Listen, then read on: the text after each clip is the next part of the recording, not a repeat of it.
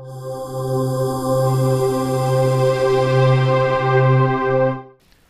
guys, Mr. Frags here with the Dante's Inferno Infernal difficulty guide from ArmageddonGaming.com.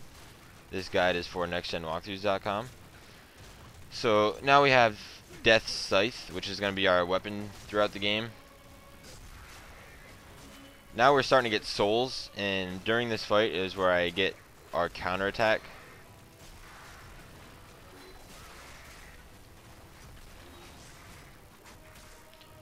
So all you fight is just a bunch of these little guys.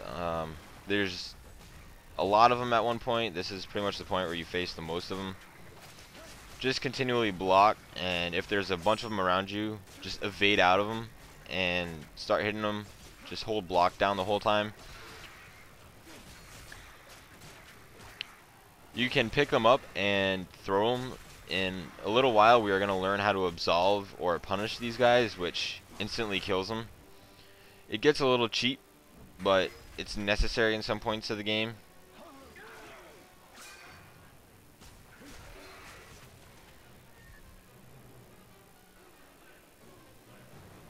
In parts like this where fire's gating you in, it's just required to kill all the enemies in the area. And now we're just going to grab our counterattack, which you do by pressing L as soon as you get, like, a second before you get hit, and then counter it with X or Y or B.